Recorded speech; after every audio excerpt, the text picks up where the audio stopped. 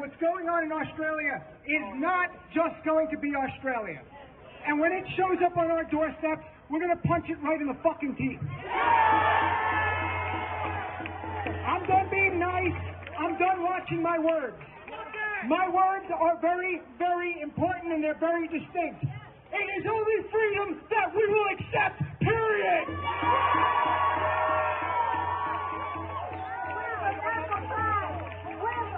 I was a healthcare worker for 15 years.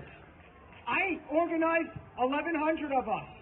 And what they did for that was fire my ass. They framed me and they fired me. And then, and only then, did I file a grievance, get my job back.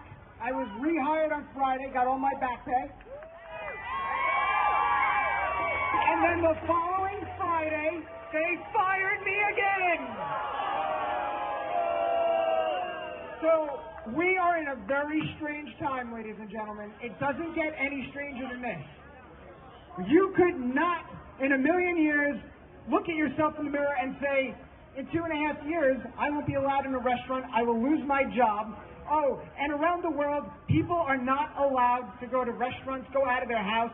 I watched my Australian friend live on Instagram Live, which we all know is down right now for some reason.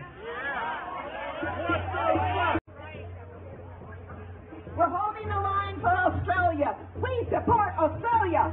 We support Australia. We support Australia. We support Australia.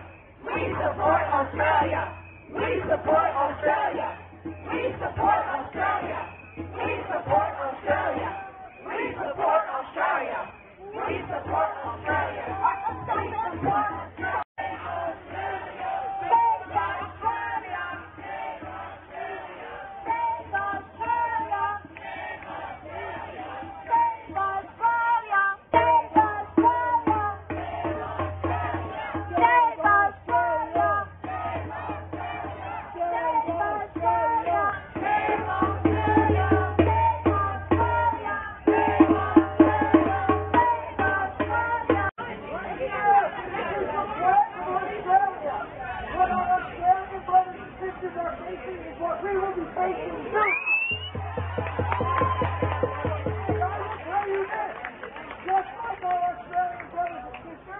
We will take to the streets and we will shut it down!